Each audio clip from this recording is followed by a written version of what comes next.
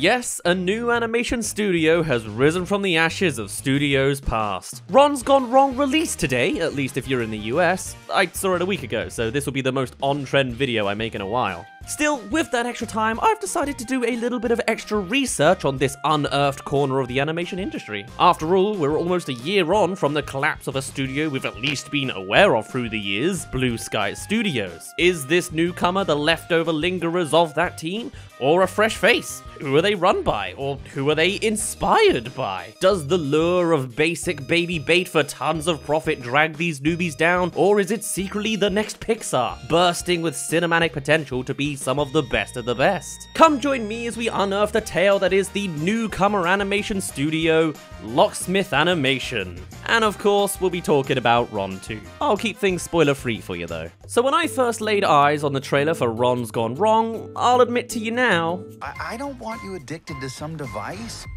There, though. oh man. I really wasn't impressed. This can easily fall into your classic boomer humor bait of technology bad and kids stupid. And even if it wasn't, God, haven't we seen this concept before? This looks like the next generation's version of that same scene from the Mitchells vs. the Machines. In fact, there's a lot of Mitchells vs. Machines connections in this movie. There's a tech company pulling the stops on this new technology, a generational divide on the impact technology has on the younger generation, and it's all about a rogue AI massively influencing the technology that requires a kind of heist into the main headquarters that's one big architecturally uncommon shape. And more so than just Mitchells vs. the Machines, you can see inspirations from all sorts of sources.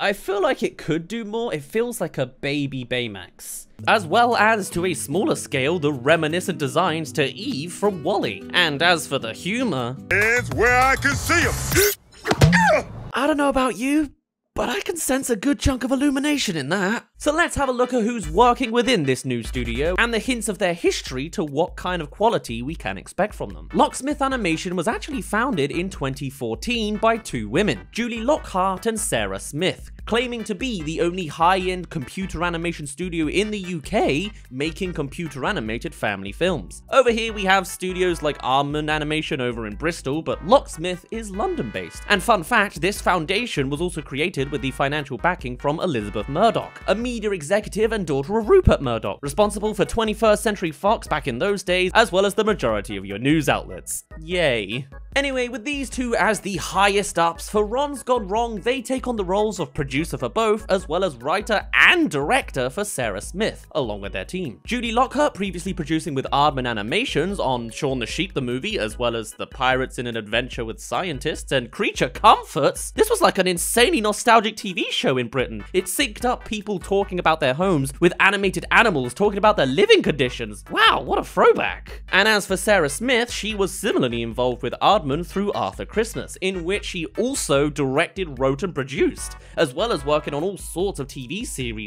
in all three roles. So alright, our two leaders are actually excerpts of Aardman rather than Blue Skies. Makes sense considering they started in 2014, but of course there are all sorts of other crew members to keep in mind. But let's talk about Ron again for a mo. While upon first viewing I was quite the cynic, my mood soon changed upon realizing that this was in fact a newcomer's burgeoning attempt to join the market. And I don't want to be the guy who punches down on the new guy. Instead, I felt it would be best to compare this movie not to the likes of WALL-E or the actual successes of like Despicable Me, but to the first movies that were actually made by each animation studio. I mean, there's some real hit or misses in that selection. Look at this. Sure, you probably all know that Pixar's first movie was Toy Story, talk about hitting it out of the park. But then there's DreamWorks, Ants, just hopping on Pixar's coattails. Sony started with Open Season. Warner Brothers Animation's first 3D film was the Lego Movie. Does that really count? And then followed it up with Storks. Bloody Storks! Aardman Animation began with Chicken Run, terrified me as a kid. Blue Skies released Ice Age, and never lived it down. Image Movers started with The Polar Express,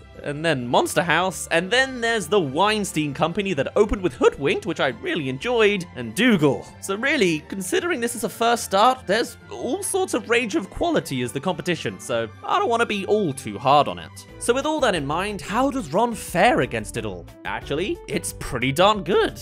I wouldn't say it's a masterpiece a la Toy Story or the Lego Movie. I mean, for the most part, it plays things pretty damn safe. To the point I predicted most of it on the bus ride to the cinema, but even even still, something that certainly doesn't go amiss is the fact that it has a lot of heart. It may have many similarities with the whole techno prompt cliche it's playing with, but I liked the different direction it took with that prompt, opting for a more wholesome vibe about building friendship up. One of the bigger highlights for me has to just be the soundtrack of the movie hitting on that kind of emotive Pixar tone in some scenes. Who was the composer, you ask? Oh, only the legendary Henry Jackman, responsible for a seemingly unending list of iconic films. Kingsman, Detective Pikachu, Big Hero 6, there's that connection again, Wreck-It Ralph, Falcon and the Winter Soldier, and Rise of the Teenage Mutant Ninja Turtles the movie? Is that real? Anyway, an absolute powerhouse handling the audio side of things certainly doesn't give this movie an unsteady footing for its first entry. And of course, these more emotive scenes couldn't survive on just music alone. We mentioned earlier that Sarah Smith was co-director, as the other one in that chair goes to one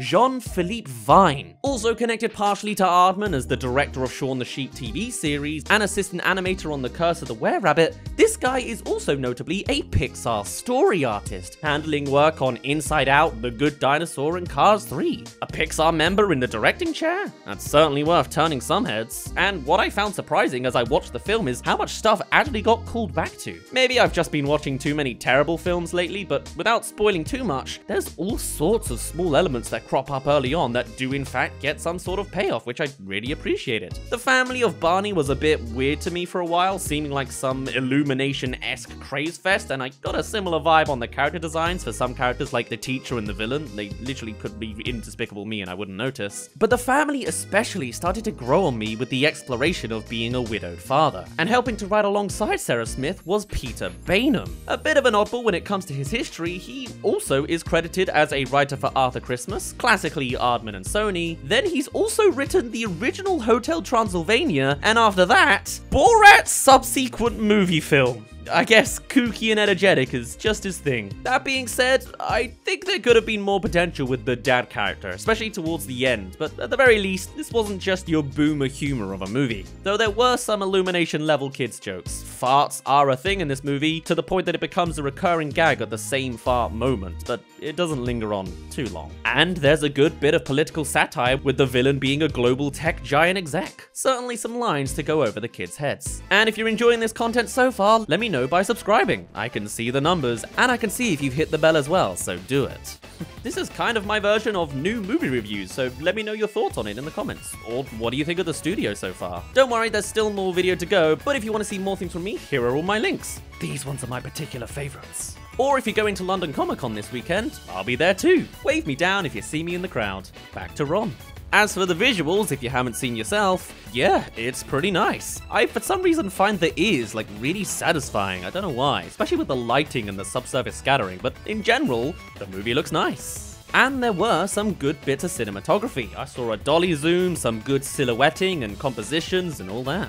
Highlighted more on the emotional moments, of course. In the cinematography department, we have David Pears and Haley White coming with a more diverse history in their past. David, for example, was the director of Happy Feet 2 and camera director for the original, as well as director and cinematographer for a documentary short, Rainforest Beneath the Canopy, and he has a history in visual effects with Gods of Egypt, Mad Max Fury Road, the previs anyway as supervisor, and Inspector Gadget 2.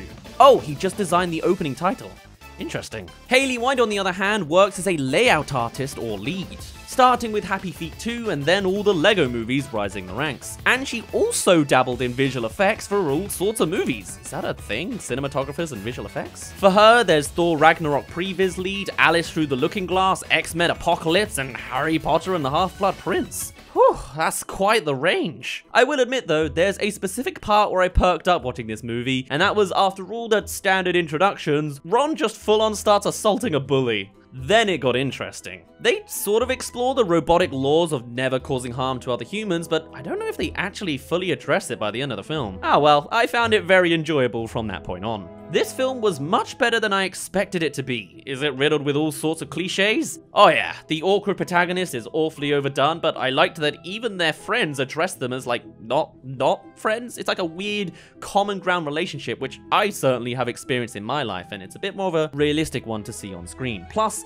the messaging was interesting, showcasing that despite all sorts of interactions with technology and how it looked from the outside, it can still be a lonely experience on the other side. I enjoyed seeing the global tech company vision split into the creative and the corporate, and having your main character have asthma was a cool bit of representation and drama, as you can probably expect. This film isn't some masterpiece, but it's not completely mediocre either. It finds a nice, joy-inducing middle ground of just being a damn nice start for this new animation company. Is anyone from the crew actually from Blue Sky Studios? Well, last one to really mention is producer Lara Bray, who previously worked on Penguins of Madagascar and Megamind, so no. While this studio isn't exactly a response to Blue Sky Studios as some might think, the sources of knowledge from the crew we have seen spread far and wide. I mean, you've heard it already. We've got people from the likes of Aardman, Sony, Pixar, Animal Logic, Warner Bros, Marvel, DreamWorks, and not an Illumination project in sight.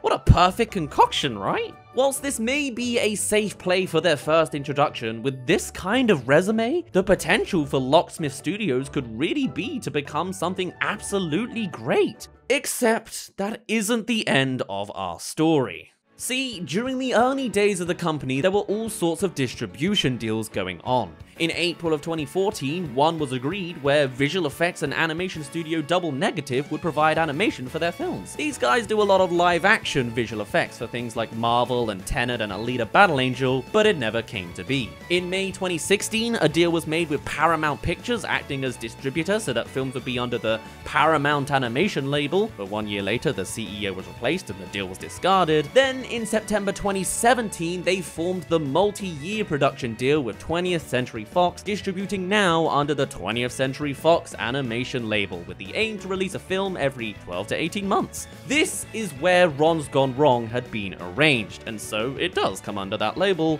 However, it continues. In October of 2019, Disney swallowed 20th Century Animation, and so a whole new multi-year production deal was made with Warner Brothers now, who will distribute future films under the Warner Animation Group label. Since Ron's Gone Wrong was already locked in, fun fact, this will be the only film distributed under the 20th Century label. But while something as small as distributor label shouldn't really impact the future of a film's quality, this next bit just might.